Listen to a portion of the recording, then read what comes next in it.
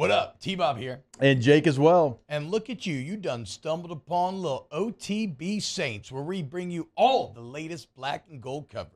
Who are the Saints going to draft? Who's going to be their quarterback? What does the salary cap look like? All that information and more. Hope you enjoy it. Like, subscribe. Nick, what's going on, man? How we feeling today? How's the new studio going? It's going all right. It's going all right. Doing good. How you guys doing? Doing well. We're just talking a little bit of Saints OC here. And before we get into names, help me answer this.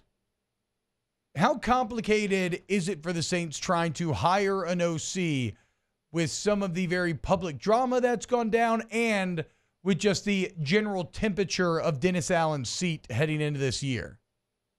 Yeah, I don't really think it is at all. I'm a little confused why this talking point has gotten so many legs to it, because it's just if you're a quarterback coach, first of all, you're probably making about $300,000-$400,000, and if you're a coordinator, you're probably making $1, $2, $3, $4, $5 million.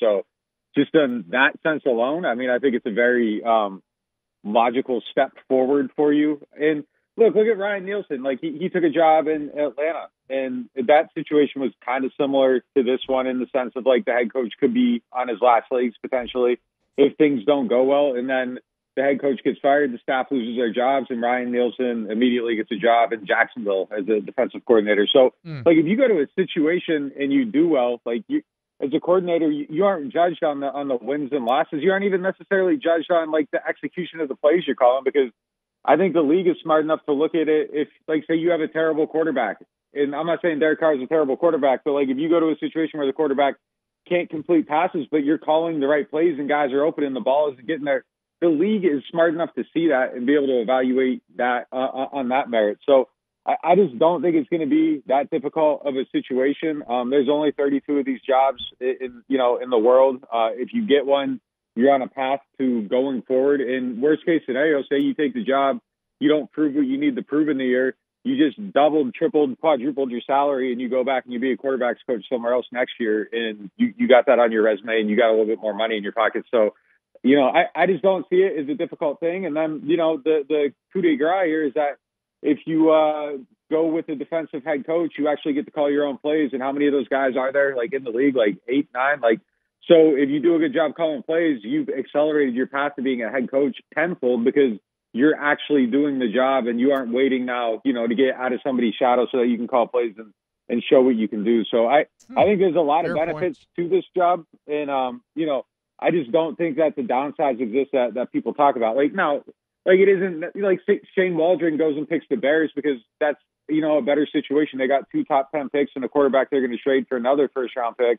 So you got 3 of them. Or, there's certain situations where, say, Cincinnati's a great one. Brian Callahan's going to Tennessee. Now, if Dan Pitcher wants to call his own plays, he won't go back there. But if he likes the situation and you're just kind of judging it situation versus situation based on roster and everything, obviously you're going to pick the Bengals before the Saints. But, you're going to lose out on some of these factors. But I don't think it's a situation where, no one wants to coach her. I think that's a crazy, crazy take. Feels like the main point I think they're going to be able to get someone. DA's seat doesn't actually factor in that much. No, I mean, I guess it does, in some level. If you're choosing between, if you're Zach Robinson and you have a situation where the coordinator left to be a head coach, and you're going to be able to call your own plays, and they have the quarterback in the setup, and they're going to be competing for Super Bowls or whatever. Versus the Saints, you're probably going to pick that other situation. But once you get those top jobs kind of filled out, and then everybody's kind of competing, Raiders versus Saints, I don't think Antonio Pierce versus DA really factors into it that much. You're just kind of choosing the situation then at that point. Which roster do I like better, which one don't? And I don't think that because he has 3 years, you're picking that one because DA might be in his last one. Because look, if you think you're good at your job, you're saving DA's job anyhow. So if you think you're taking a job and you aren't getting a 9-win team to 10 wins or keeping them at 9 wins, you probably aren't the right guy. You probably don't have enough confidence in yourself to be a good play caller. So maybe that isn't the guy you want anyhow. So who are those candidates? You mentioned a couple of names, and Zach Robinson, somebody that we broke down last week. Who are maybe still the candidates out there, Nick, that Saints fans can kind of look out for, maybe start to dive into those resumes? Yeah, I mean, you mentioned one, Robinson right off the top. Dan Pitcher's still in the mix. Like he's someone that he's going to get a second interview here. The Bengals quarterbacks coach, San Fran's quarterback coach, Kafka. Is it Kafka? Like I think he's someone that's on the list. Gerard Johnson, they interviewed from Houston. I think the Gruden thing is still kind of circling out there a little bit, but there's a handful of people that there's still to talk to. I've heard that there's a couple still in the playoffs that they want to talk to when the playoffs clear up, or you get that week, I believe, after the conference championship games where people can do interviews. So, I think there's still a few out there, but the thing that seems extremely, extremely obvious is they want someone from the McVay Shanahan coaching tree, and you kind of go through and you look at some of the stuff they're doing, and it's crazy. I just did a story this week just breaking down the Saints' tendencies based on personnel, and like they're doubles with multiple tight ends on the field. Like the Saints are running out of it like almost every single time, and then trips, they're passing out of it almost every single time, and they have these like crazy tells, and then I was breaking them down for the Rams, San Fran, Houston, and like it's the Rams' top passing personnel was their top running personnel as well, based on formation as well. So it's like these tells you kind of get rid of, and then there's just like other stuff they do. It's like how they build their run game and everything. Like the Rams, I believe, were like third in the league in 6-man boxes running against them, and you go look at Alvin, and almost all of his runs were against 7 or more guys in the box. When he actually got 6 men in the box, he averaged 4.5 yards per carry. Like, if you can get him in a system where you're getting space for him to get out there and, start his runs a little bit, he can still be one of those guys that averages 4.5 yards per carry. It's right there on tape, but like you have to find a way to get to some of that stuff. And, it's just like, it's through the use of motion. It's not having tells in your personnel. And, it's just so many like little obvious things that they need to figure out how to do. But I mean, these trees, like they do it probably better than anyone. And you see the success all around the league. And I mean, the McVay Shanahan thing is like basically, I think it's like 12 teams right now. So, I mean, that's the way the league, it's not even where the league's going. It's where the league's at. And like the Saints got to find a way to catch up. So I kind of hope they hire one of these guys that they're bringing in to interview. And it's not the Gruden thing, because like, I just want to see something that's, current. And I'm not saying Gruden can't be current, but I don't know if he necessarily is current. And I would like to kind of cut down on that curve a little bit and see, just a whole entirely different system. Like the Gruden thing would feel like, kind of like tapping back into the Sean Payton thing, but doing it slightly different. And, outside of Sean, like there's not a lot of evidence that this system like works great in the league. Like Joe Lombardi couldn't carry it out. Pete Carmichael couldn't. It seems like you kind of need Sean. And, there were times where in hasn't gone great in Denver Vegas, either. I mean, right? Yeah, With it Sean hasn't. even? It hasn't. Not yet. And by the way, y'all, the article that Nick is referencing here is just a masterclass of why you need to sign up for neworleans.football. I mean, the depth put into the research of this article, in which you break down, like you said, the usage, the tells of the New Orleans Saints. It just so clearly lays out how they've been kind of lagging behind. And yeah, look, McVay and Shanahan and company, they changed the NFL meta. And now all the best teams are using that system. So you need someone that is from this new school philosophy. And yeah, I mean, to your point, there's a lot of great weapons on this New Orleans Saints team right now. You don't have a favorite over the others, do you? Like, is there anybody in your research, did you have a dream candidate? The two for me out of the names that we know, I mean, it's Zach Robinson and Dan Pitcher. And, I like Robinson just because of the proximity to McVay and just kind of some other people that were in that role, how they went out and they succeeded. But I mean, I'm just kind of going off of, what you see in the league, and like Pitcher has had a lot of attention over the last couple of years. He actually, I think he got 2 interviews in Tampa Bay, and then Cincinnati paid him to stay. And I think he ended up ultimately staying. I'm not sure if he got offered the job or not. It sounded like he kind of had the option, and they paid him not to explore it further. So, I mean, this is an example of a guy turning down a situation at some point, but that one was probably a smart one to turn down. Like the Bucs were tearing down their roster last year at this time. We all thought they were going to be terrible. They didn't have a quarterback, and, they kind of got it to work. But yeah, I think for me, just based on what the names that we've heard out of and they're kind of only the last one standing, but I think those were the two that I always liked the best for him. I mean, because there's a little bit of that like unknown with them too.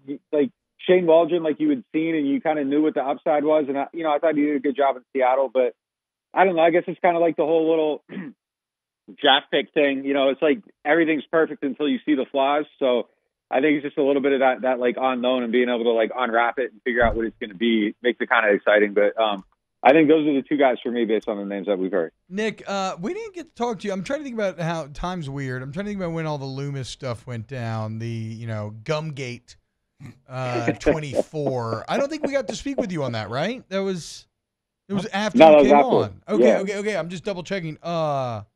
That's right, because he said like something might happen that day, and it was later that day. Yeah. What was your, and not of the gum chewing. The gum chewing is what it is. I don't, like, whatever. What was your interpretation of Loomis's pitch on why there should be patience for DA? From where I sit, I think it's like, I think there is a logical argument to be made for bringing him back. I don't think that was it. I think that, again, showed a clear misunderstanding of how his fan base currently feels. You're talking about the note card? Yes, him so cocky, like he had some sort of ace of spades and he'd been hiding up his sleeve, like, you activated my trap card.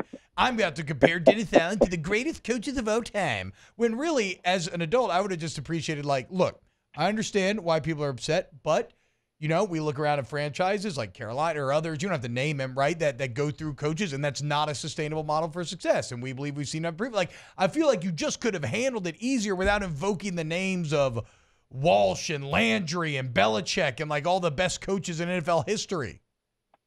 My favorite thing about that is he gave you 3 years of records for all them coaches, and then he only gave you 2 for Bill Walsh because he went 13-3 in his third season. Yeah, that's what Taylor said too. Because he broke down all the numbers for us. So I mean, what was your interpretation of it?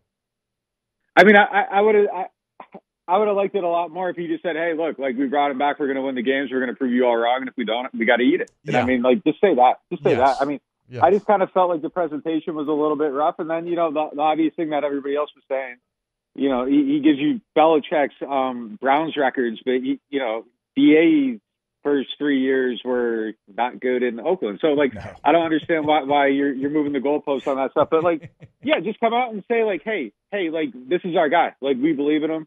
You guys are all wrong. You don't know what's going on. You're a bunch of idiots, and we're going to prove it to you. And, like, all right, cool. Like, I would have thought that was a better way to kind of go about it. I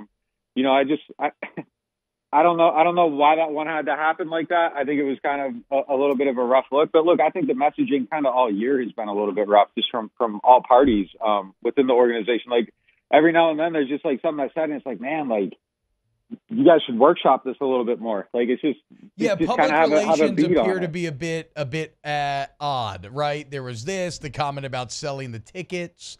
I know there's a third one that I'm missing as well. Yeah, I don't know. I guess what kind of becomes upsetting to me, Nick, is it feels like, from my view, it all comes from a place of hubris, where if you had he someone, came out there like, you can do nothing about me, I am untouchable, kind of energy for me. Yeah, it's like the wrong like they need. I don't know if they need someone more in touch in the PR department. Or maybe, but that's why I say it comes from a place of hubris. It just looks like they don't care about the PR, right? Yeah. Look, I think the Saints have a really good PR staff. I think those guys go out there and they prepare them and they tell them the stuff they need to say. And I think sometimes people just say what they want to say. So, like, I can't put that on the PR staff. Like, I think they do.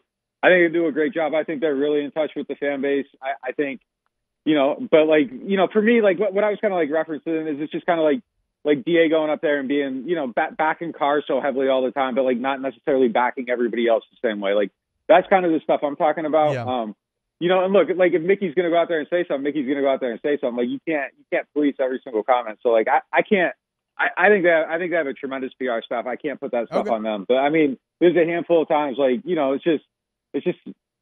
I think maybe sometimes when people are up there talking and they're freestyling, like, they aren't as aware of the temperature of, like, Twitter, is maybe people in the PR staff can be. And you can't, if you're talking for an hour, like, you can't be in control of every single comment as a PR staff. So, but yeah, I mean, look, so I just think a couple things that Mickey said were just a little bit like, man, all right. But ultimately they got to go out there and win these games. Mm-hmm. And I think, if they do that, they are going to shut everybody up. And then that note card is going to look a little bit, but, like, it's just in the moment, it's just like, come on, man, like, just say, like, this is our guy and we're backing him, and just kind of keep it simple. Yeah. It's a great part about football. That's why if you're in these positions, don't complain, just win. And if you win, we'll all shut up. We'll eat crow, and and everybody will be in love with you. Would love to tell you that I was wrong. Yeah, like you win in the end if you win.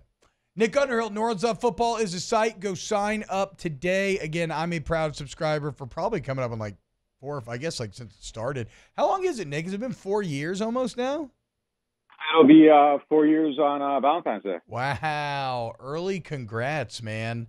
Got brand new studios over there as well. Him, Trip, Brooke, the whole squad doing excellent work. And follow him on Twitter at Nick_Underhill. Wow, just amazing black and gold takes right there, Jake. I don't think I've ever heard any takes that are better than the two guys that just gave you that take. And you can keep getting them by going ahead and liking, subscribing, ringing the bell to get notifications when we post. Have a great day. We'll see you on the next OTB Saints.